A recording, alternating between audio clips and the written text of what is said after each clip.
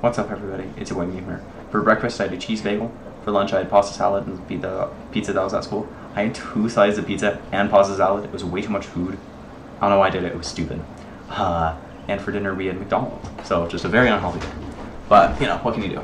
The reason why I had McDonald's for dinner is the same reason why those papers are on my bed right there. And the reason for that is because I went into work today.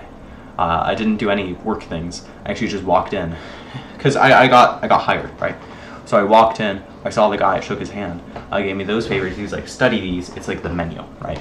And you'll be compensated for your memorization time. And he said, like, we'll be able to tell if you've like studied it. And I have, so I know some things. I know some sandwich names, I know the names of the salads. I worked in deli, by the way.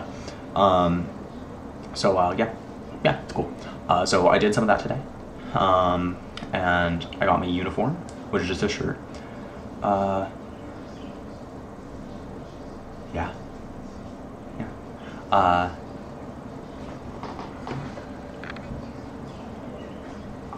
hate how it's getting warmer now. It's 69 degrees outside, and I know that's not saying much, but you know, I'm starting to put ice cubes in my water. We're starting to open the windows more. It's horrible. I have my window open and my blinds all the way open all night, and it's horrible because when I wake up, you know, and I get up, people could just see me, right? But you know, it's dark, and you know, it's better than it being blazing hot in my room all the time.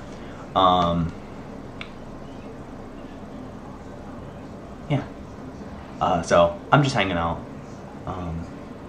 Yeah, I'm, you know, when I came home today, it was, I was really freaked out about the job. Genuinely, I was really freaked out because I walked in. It was the first time I walked behind the counter, right, to see the calendar and stuff and see when I would start working. I'm starting working on Thursday, by the way. See when I would start working. And it was very busy. There were like 6 people back there, all doing their own little thing. And it was so packed actually that I couldn't really walk through the counter as I was trying to leave, right? And I got very spooked, and because it seemed just very busy and very stressful, right?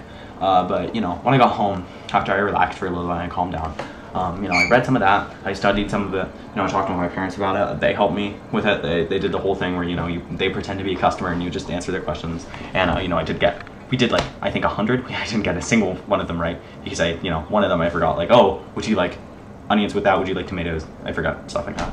But it says it on the menu. It's like a flow chart kind of. It's not really a flow chart, but God, they should make a flow chart.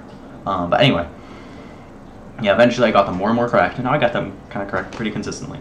Just like what to say and what order and like what to say with what. And for some crazy wild reason, when somebody asks for a Reuben, you're supposed to ask for, quote, tomatoes or onions. But my sister has gone there for like 8 years. They only ask for onions because why would you ever want tomatoes on a Reuben? That's crazy. That's a crazy thing to want on a Reuben. But yeah, so apparently, according to this piece of paper I was given, this piece of paper I was given, you're supposed to put tomatoes and onion on Reuben, which, you know, I guess is company policy, you know.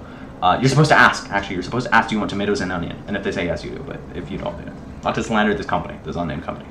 But yeah, I'm very excited to work there. All the people seem very nice, all the people I've interacted with. And, you know, after, I have to sneeze, wait.